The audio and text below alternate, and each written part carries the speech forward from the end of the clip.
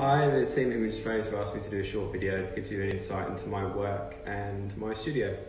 The situation with Corona is absolute bollocks, but there's lots of positivity.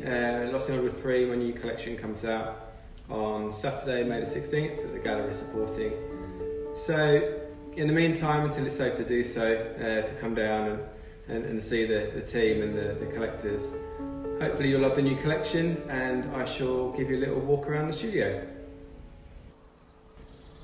Without a doubt, my studio provides inspiration for my work through giving me a place of calm and at times isolation to help me truly focus on my art, which can often be emotionally challenging and conceptually intense.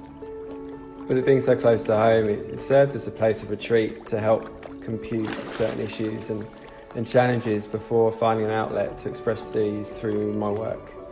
So whether it's a break from the screen or just some fresh air from spray paints, we just be able to push open the door and walk down to the lake and just sit is really special.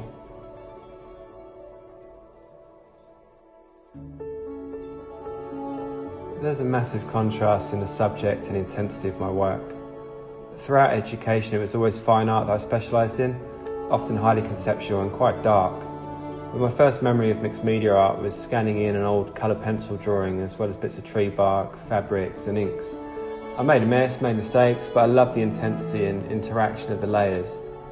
Today, the digital element is incredibly intense and somewhat clinical to achieve an authentic and real quality. So to be able to then break free, get the paints and brushes out, as well as setting fire to things and generally making a fucking mess is a great release and reinforces where you started from.